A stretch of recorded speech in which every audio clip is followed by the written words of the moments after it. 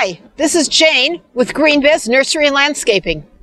Today we're going to talk a little bit about, well, the winter blahs and how you can help your garden, help your landscaping to escape that. In this video, I'm going to show you some plants that have year-round interest. We're going to start with this coral bark Japanese maple. It's not only beautiful in the summertime when it has leaves, but look at the beautiful bark now in the winter. It stands out in your landscape, and it makes, well, it just gives interest and it gives beauty.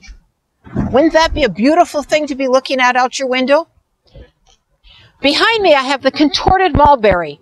You'll notice how the branches are very bendy. This is a beautiful specimen plant to have in your yard.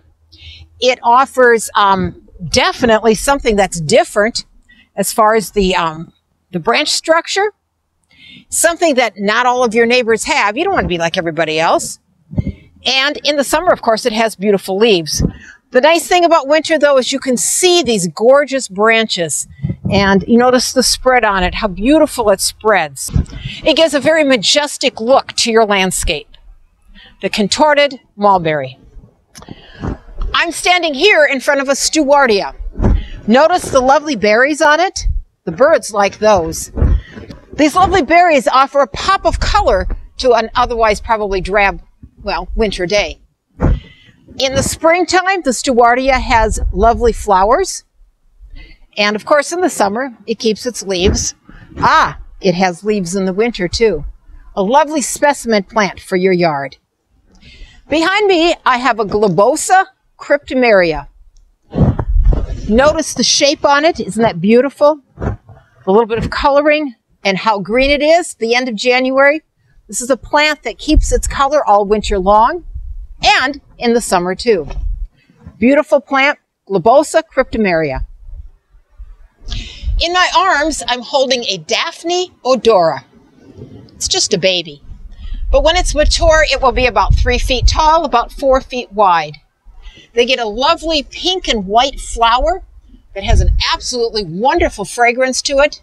Their bloom time is February, March, so coming up the end of winter, this is a lovely plant that you would want to plant in the shade, but a perfect specimen for your yard.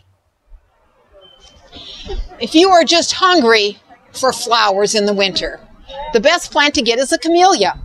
Now, I tell you, you do have to have some shade for it. It can handle the afternoon sun in the summertime. But the camellias are beautiful. They have flowers. They have leaves. They will get fairly large. This is a japonica. The japonicas can get up to 10 to 12 feet tall. But they are absolutely beautiful plants with flowers in the winter. You need one of those in your landscaping. This is Jane with GreenBiz, wishing you happy landscaping.